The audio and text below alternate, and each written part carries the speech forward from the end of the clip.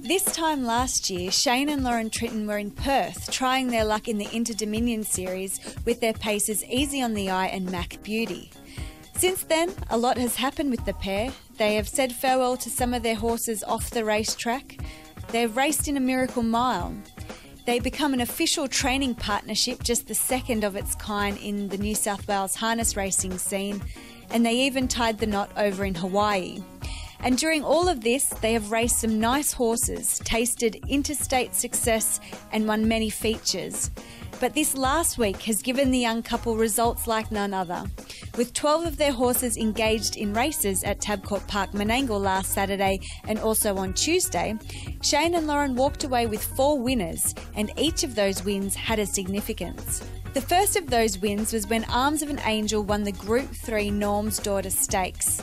She rated 150.7, breaking the M2 class record at Menangle, and has now broken the mile rate of 152 with a winning performance 7 times. But it's Arms of an Angel below the 200. She's 2, she's 3 in front of Changeover of Flying, who's trying hard.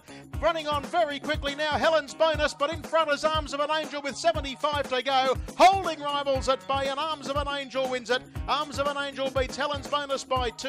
The second win was courtesy of Salty Robin, where he ran a mile in 151.4, but it was his last half of 53.4 that saw him clock the fastest last half leader to leader at Menangle. Roran's trying to make ground, and then came further out Franco Tarek unleashing its burst. 27-1 for the third quarter. It's Salty Robin the leader. Roran tries hard. Franco Tarek runs home. So too does I'm Twice the Delight, but Salty Robin too good. And Salty Robin wins it by 2. At that very track on Tuesday, Blue Moon Rising went a career best mile rate with this win when he rated 152.8.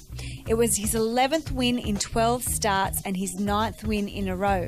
Try to wind up, Jackaturk sticks on, but it's Blue Moon Rising at the 150, about 4 in front of Shape Up Mike, the boys GNP, Spike Bromax running home very stoutly down the outside, but down to the wire, and Blue Moon Rising is going to be too good.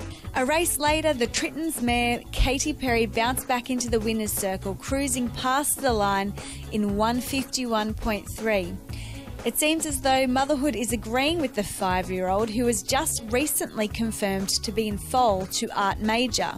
So the question needs to be asked, is she the fastest mare to win in foal? It's Katy Perry the leader, 150 left to go, better than Max's looming large, but Katy's full of running. Katy Perry's in front with 50 metres to go, and Katy Perry all the way. Shane and Lauren have climbed up the New South Wales Premiership this week following these results.